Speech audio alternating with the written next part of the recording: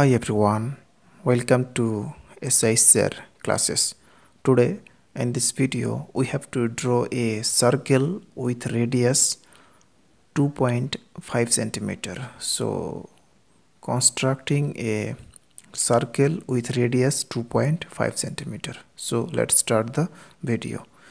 First of all, drawing here a length 2.5 centimeter. So this is starting 0, 1, 2 and this is 2.5. So first drawing a line of length 2.5 centimeter.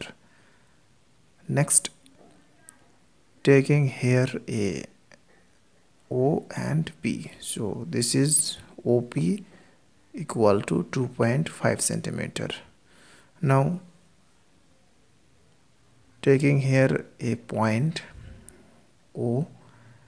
Next taking the length OP by compass by this way and putting the compass on this point and drawing a arc which represent a circle with radius 2.5 centimeter. Okay, now joining the center up to perimeter to get the radius of this circle.